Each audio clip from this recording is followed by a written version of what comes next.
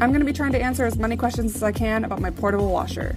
I personally store mine in my bedroom. I think it's the perfect size, and it does take electricity. You can store the cord on the back of the machine.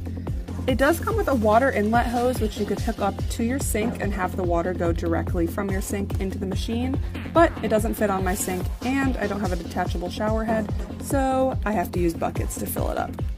This thing does fit a lot of clothes. In this video, I'm putting in a large heated throw blanket and it fits just fine.